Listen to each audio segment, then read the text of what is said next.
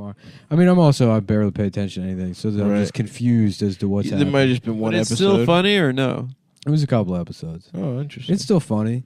They still got it. They got Towley. They got Tally as his business partner. Oh, I thought they were gonna make him join the Towley band. Oh, Towel, I'm high. That's awesome. Great character. Dude, what? And then also Mr. Duke. What was the piece of shit's name? Mr.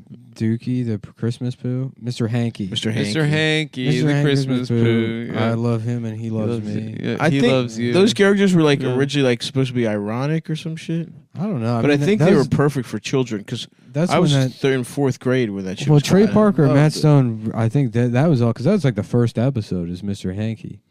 That's the first episode of South Park? Yeah, it's early on. So that was like, might have been they were probably both like, probably 13 and 14 years old when they wrote that. Nice. Yeah, because the show's been on since they were in middle school. Yeah. Yeah. They're actually around our age. They're about our age. It is wild how, like, I mean, Yeah, season 1, episode 9. you can check in that show and it's still good for a laugh here and there. Yeah. I guess because it didn't have like the kind of precipitous decline that The Simpsons did. And Family Guy. Well, it's been the same guys the whole time. It's been the same guys the whole time, but it's just, it's impressive how much, there's like 30 seasons of that show. And I think they've been fairly immune to, sorry to bring up this term, but cancel culture. Well, it's because it's the only show that is worth the shit on, and that Viacom has it all. Yeah. Yeah. I think that they're really still allowed to go there. Respect to them. Yeah, and they actually do, too, because the one episode I watched are just like shitting all over China. Yeah. I mean, it's not even like it's funny because you want to talk about like the Chappelle thing, which I didn't watch and I barely know what people are mad about. But like, if because the South Park has been consistent where they are like I guess you call it a libertarian show to a certain extent, but certainly about like caring about like free speech if you do within the context of comedy. It's like the biggest threat really is the degree in which like companies are beholden to the fucking government of China now. I mean, it's the Marvel shit. The NBA shit is insane.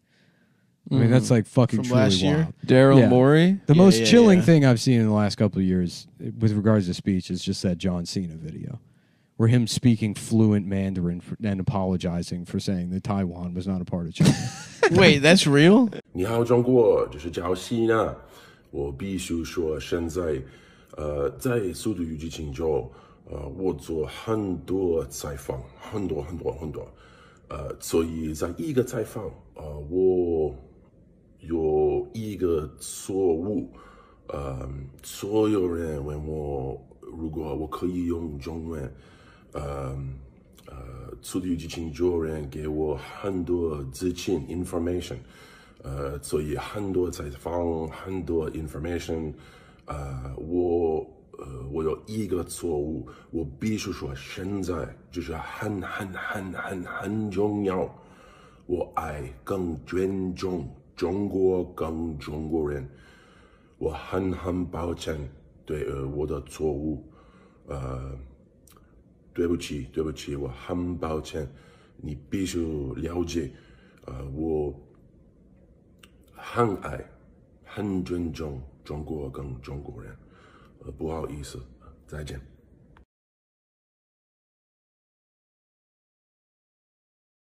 Wait, that's real? Yeah, you haven't seen that? No, I haven't. I thought that was a joke. I saw John Cena on the show. I thought it was like a deep fake of somebody with John Cena's face. No, this is speaking real. That's real, dude. Oh no, I did not know about this. Yeah. Does he know how to speak Chinese? I guess he must. They had to fucking teach him it. Yeah, he had to fucking apologize for. Wow, that sucks. What did he say? So sorry. Yeah, he's like, 你好, you can see me at you.